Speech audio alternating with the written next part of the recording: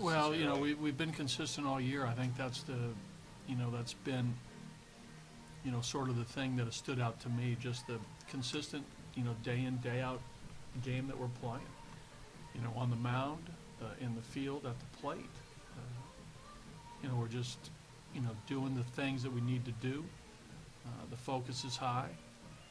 The discipline is high.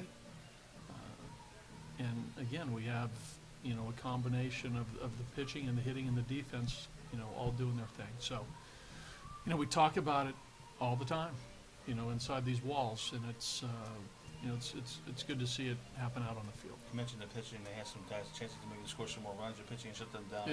Yeah, Marquez made some pitches along the way, which was great, and Hoffman did last night. That's the key. I think that when you win a game, there's a starting pitcher is going to be stressed at least one time at least during the game.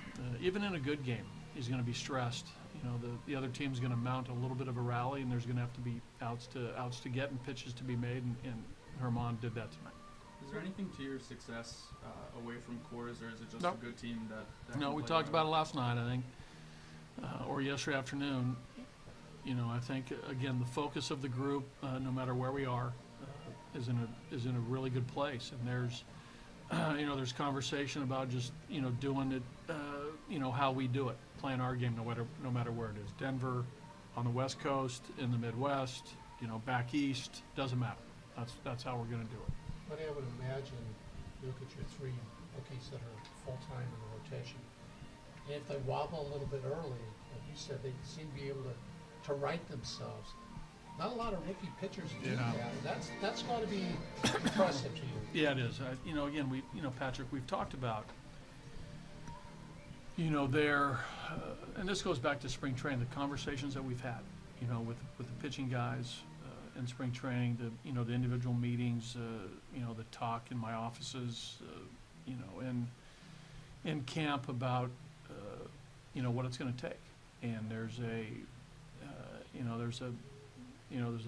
poise to these guys, the young guys, specifically in our rotation. And if you had Tyler, both Tylers, Chatwood and Anderson, to it, again, I think the conversation that we have daily about pitching and about what we need to do is solid. I mean, it's really good conversation. These guys got they got a nice heartbeat. Their pulse is good. They don't scare off. The catchers have done a great job of the collaboration, of the dialogue. It's all in a good place.